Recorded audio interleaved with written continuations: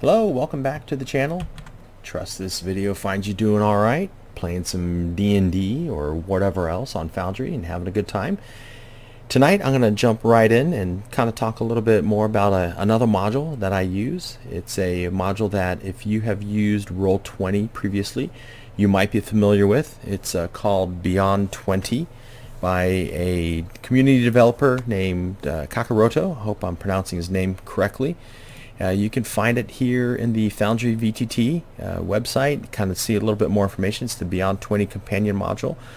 We're going to talk about two things, one the module as well as the browser extension. And we'll talk quickly what they are and everything. If you go here, you can click the project URL, which will take you right to his site. And so again, if you've used Roll20, you're probably familiar with this. Lets you know how to install it either in Chrome or Firefox. I've only used Chrome. It's what I use primarily, so I've not tried it in Firefox. It's got features, some screenshots, FAQ support. What he has here is Roll20 support, Foundry, Discord, which I've not done any Discord, D&D Beyond Dice Roller, which I do not have access to yet, hopefully maybe soon. We're going to talk about the Foundry integration tonight, since that is what we use. So if you're the DM, and first thing you probably want to do as a DM is install the module. So back in your DM screen here, you can do a search for it, and you'll see it come up here, Beyond20 companion module. And go ahead and install that, and I believe that allows you to, your players who might not be using it, to see some of the roles and information come across D&D Beyond. Once that's done from a game master, just fire up your game and go. So let's launch in our game here, and we'll see it hopefully in action.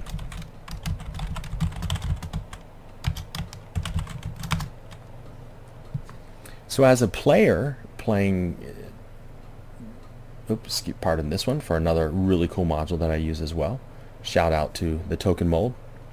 So if you're a player or a game and you guys keep your characters on D&D Beyond, which D&D Beyond is a pretty awesome site that lets you store, have campaigns, create characters. The characters look really similar to the pen and paper version of your character sheet. And what this module does, it allows you to kind of run this as your character sheet and make your roles within the game. Now if you're playing Foundry, there's no problem at all. You can double click here. You can use your Foundry if you've used the VTTA Beyond extension and imported your data. It would look the same, but you can run roles from within here or through D&D Beyond. I enjoy running it from D&D Beyond because it's just fun, especially if you have a double like a double monitor. Put the character sheet on one monitor and keep your game open here and kind of make your roles from there. But once you have the extension installed, you're going to need to activate it. You'll probably get a pop-up that says, hey, activate it.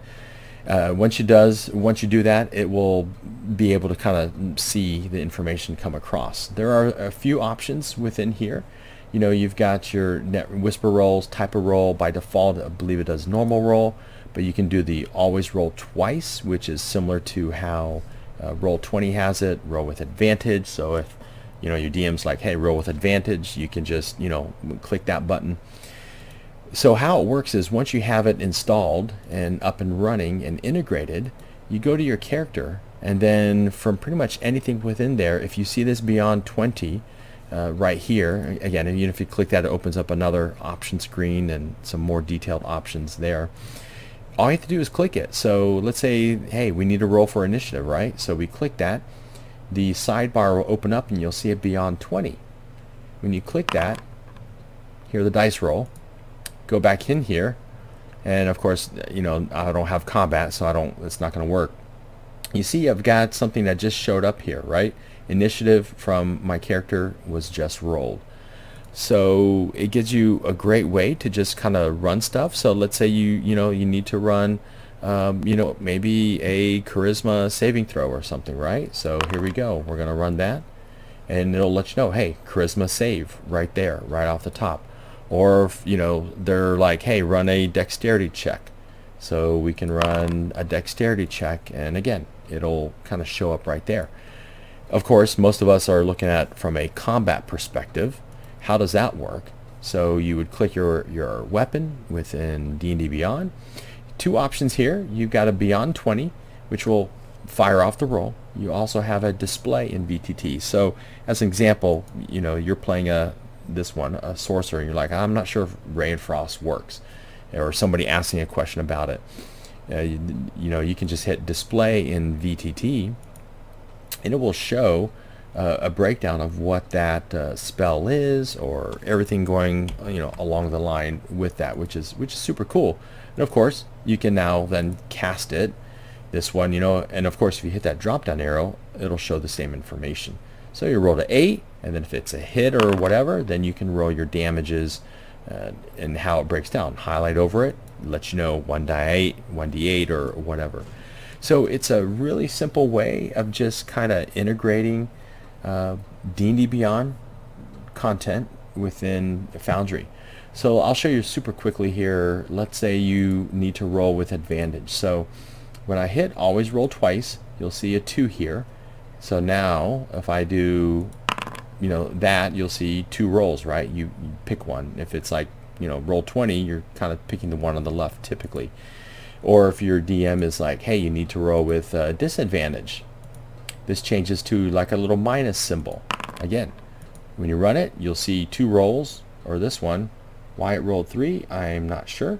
And now you've got that, unless, did I actually click on, oh, roll with super disadvantage. Huh, no wonder. So let's just do normal disadvantage.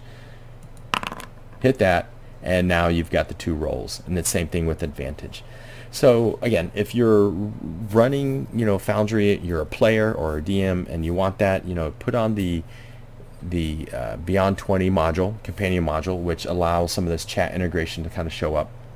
And then as a player, get the extension and run it, and then there you go. You can run, you know, your character. So this one, as example, let's say as a one last example here, right? So I'm down to 10 hit points, and the DM's like, hey, you know, you heal for 5 for some reason. So I'll hit heal, and now you look here. Guess what? My character already healed up. So again, super awesome way to kind of manage that.